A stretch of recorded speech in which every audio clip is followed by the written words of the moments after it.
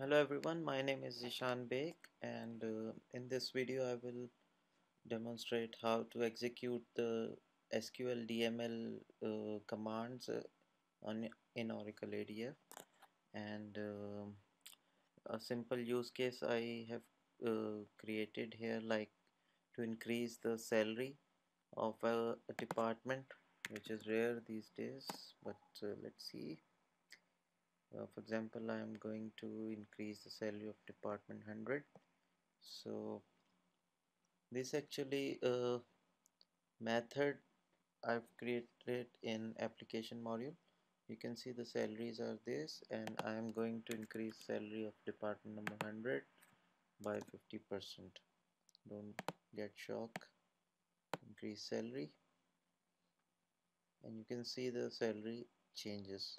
If you press again, it will increase by 50% again, and you can see, and you can roll back this or commit. So how I'm doing this? By executing simple SQL command, and let's see how I did. I've created an application module and generated a class. You will go to double click, go to Java tab, click this and generate the application module class.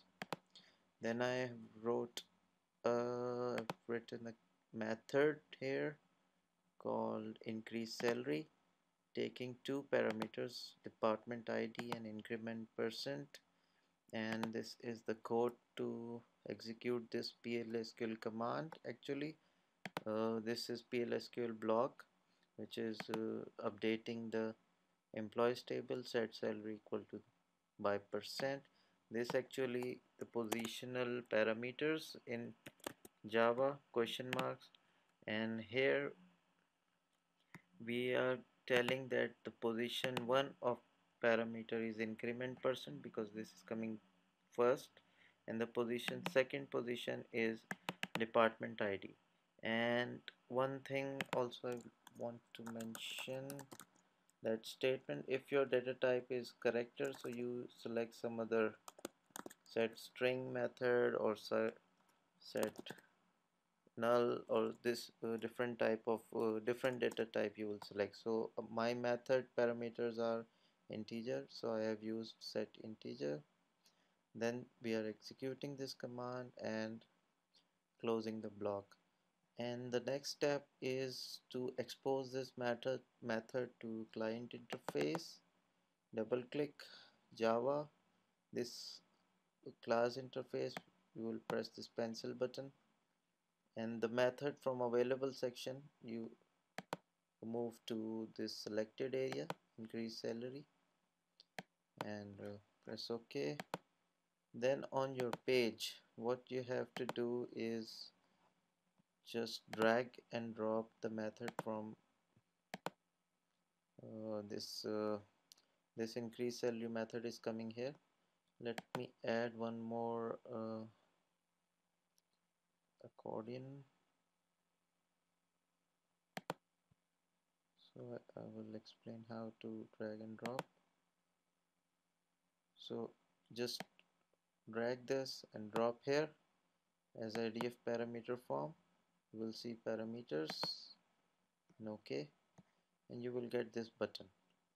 One thing special I'm doing here is that on this button I'm executing a method and refreshing this table. So I have set up a partial triggers, partial submit to true, and on table I have set a partial triggers to that ID of the button.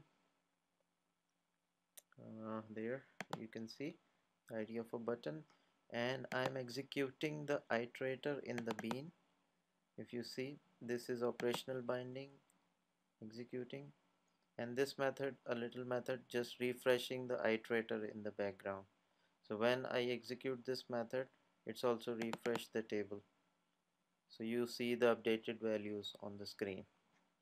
So I hope you like the video. Feel free to comment. You can download the sample code from the blog. Thanks for watching. Goodbye.